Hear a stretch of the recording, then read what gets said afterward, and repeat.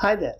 In this sample, I will demonstrate how to use the Apigee Maven config plugin to push environment configurations like target servers, key value maps, and organization configurations like API products, developers, and developer apps to Apigee using Cloud Build.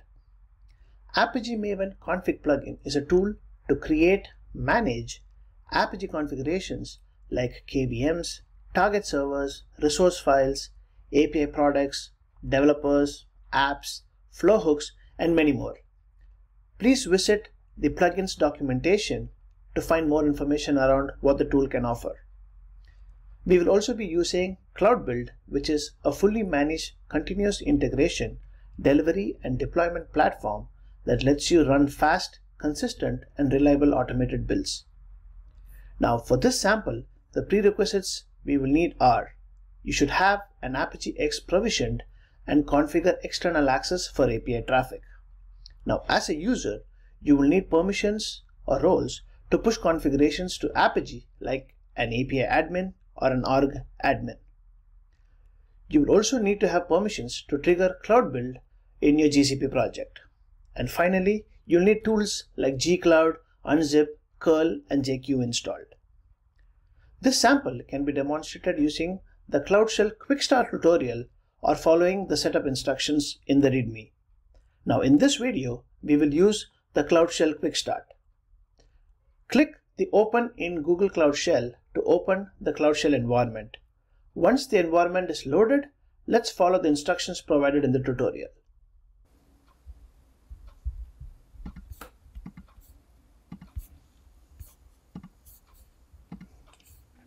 Now that our Cloud Shell environment is completely loaded and ready to use, let's go through the tutorial instructions that we have on the very right. The first thing that we will have to do is do the environment setup. Now, to do that, the first thing we will have to ensure is that we should have an active GCP account selected in the Cloud Shell. So let's go through the login process.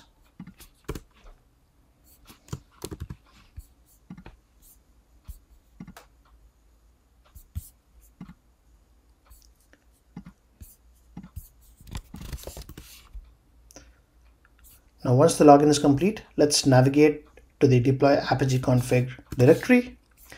And the next step is where we will have to update some configurations in the environment.sh file. So let's click this link here to open the file in the editor. Now let's go through the file very quickly.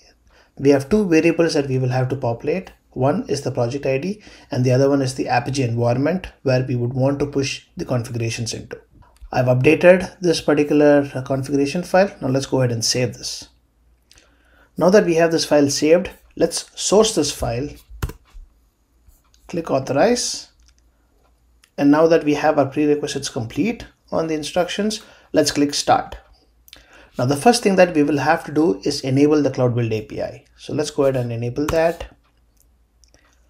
After the API is enabled, let's assign the Apigee org admin role to the Cloud Build service account. So we just copy over the gcloud command, run it, and that should be it. And now the final step is to actually trigger the Cloud Build using the command gcloud build submit and passing a substitutional value, which is our Apigee environment that we had sourced earlier in the env.sh file. Now this is going to take a few minutes. Now going back to the Cloud Build, we see that it's complete. We see a status is successful. Now let's go ahead and make sure that it is completely configured the way we want it. So to verify this configuration, let's log into the Apigee console. So let's click this link, which should open the Apigee console. And let's go back to the instructions. The instructions says that navigate to admin, environments, target servers. You should see a target server called sample target created. Similarly, if we go to admin, environments, key value maps, we should see a key value map called sample KVM. So let's go check that out. So I've gone to admin, environments, target servers. Yes, I do see a sample target created. Now let's look at the key value maps. Yes, we do see a sample KVM.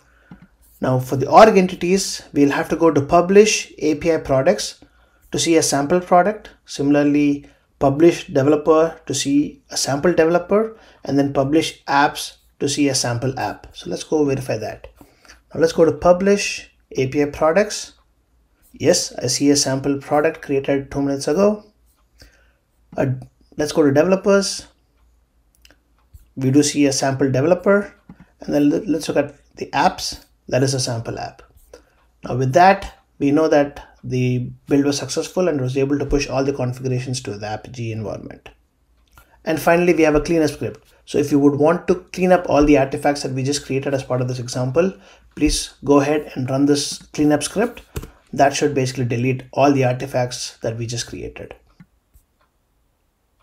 Thanks for watching. I hope this content was useful to you. If you have not signed up for Apigee yet, use this link, and if you have any questions, please visit the Apigee community.